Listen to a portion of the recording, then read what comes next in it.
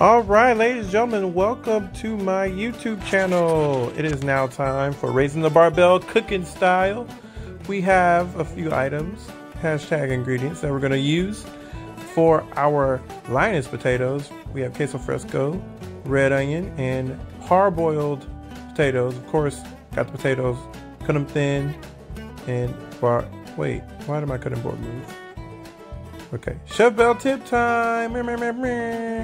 Grab a paper towel, wet it, and place it right under your cutting board. So stop it. It was supposed to stop moving. There. Okay. There we go. Anyway, where was I? All right. Cut through the root of your onion. All right. That's just for now. We're going to save that guy for later. Maybe want to mince it, put it in some omelets, blah, blah, blah. Possibilities are endless. Now, slice the very tip of your onion off to make it easier to peel. Just the end of it, all right?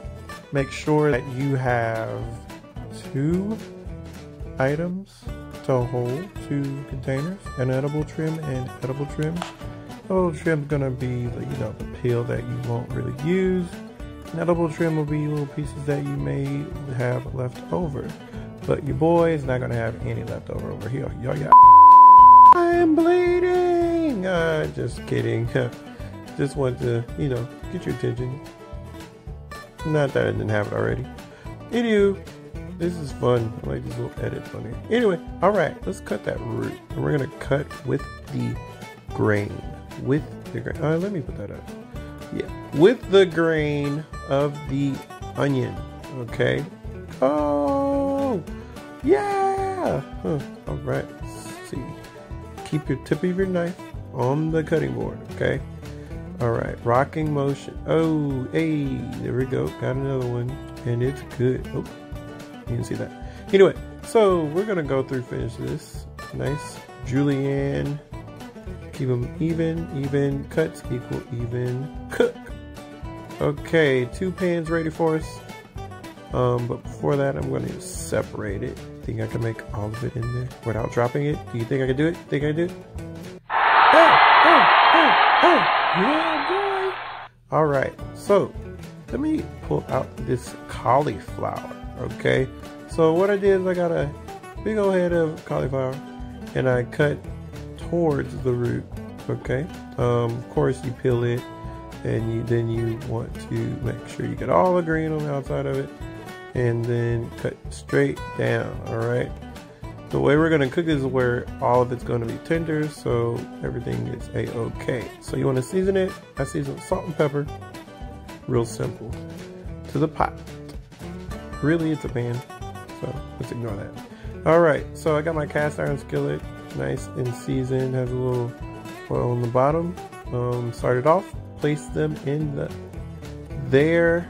And these are going to be like your cauliflower steaks with their little cousins that always come over during the family reunion, bother them, hanging around with them. All right, so we're gonna let these guys cook. Add a little mantequilla, butter, yes, to give it a little nice color to the fish. Okay, so got some red snapper from a local grocer over here in the H-Town, for those who are watching this not from Houston, and cut it up, and here we have one of the fillets. Cut that fillet diagonally and you now have 2 fillets. Want to season it with some red pepper, some basil, and a little bit of salt. All right, now I treat this a little different. Put salt on it, then I go, there we go, meat to meat. Keep it from losing any of that, and it goes onto each other. Then I salt the skin on either side, and now it's time to go check back on that cauliflower. Okay, there we go, getting some color on there. You gotta let it sit for a bit, and then after it's sat, it's going to have that nice color to it. So I got a nice hot pan, throw my butter in, and bang! Yeah, skin down, skin down. Like 2 peas in the pod. You know, like the Michael and the Jackson. You know, like the Whitney and the Bobby. Okay, maybe not them.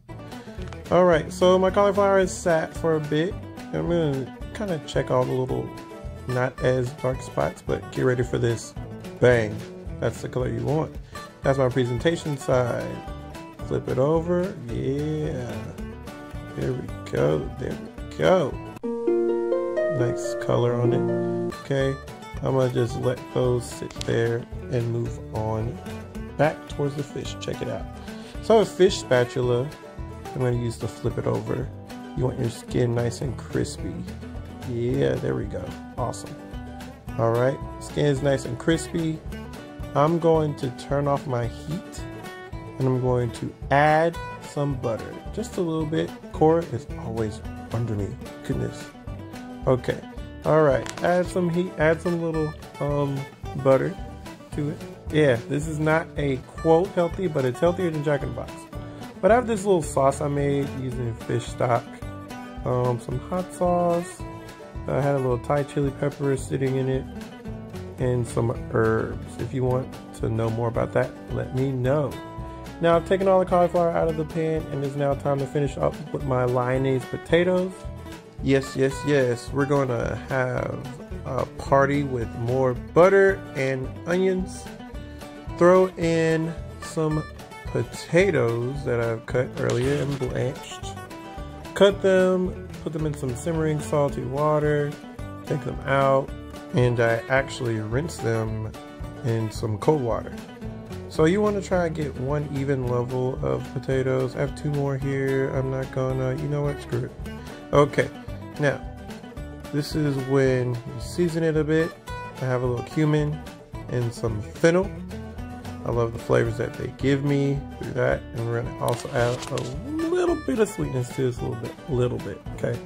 So you get that umami, salty, sweet, different levels of flavor. All right, here we go, here we go.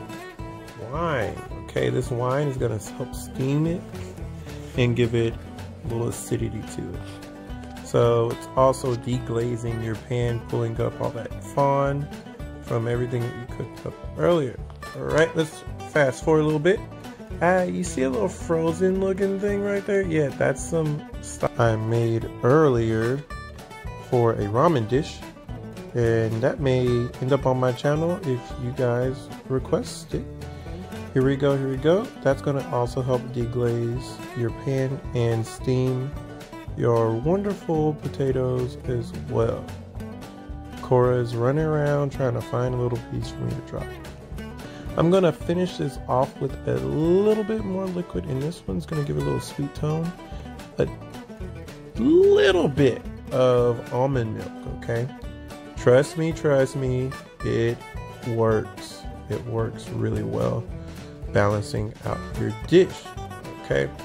Now this is gonna steam for a couple more, like I'd say about a minute or so, and then reduce to almost nothing. And now it's time to add some queso. All right, there we go. Grab my queso fresco, my hand grater, and you get a little action right there. There we go. All right, I'm gonna transfer this into a bowl, let it sit, and garnish it with a little pinch of parsley. Okay, also freshness and color, okay, not just one thing. Had my cauliflower sitting there, and I put my beautiful snapper in the oven at 150 degrees Fahrenheit just to keep it warm. All right, now plating. We want height, okay, height, H-E-I-G-H-T. So we make a platform first, okay? I'm gonna get a little closer look in for you all. Here we go, here we go. There we go.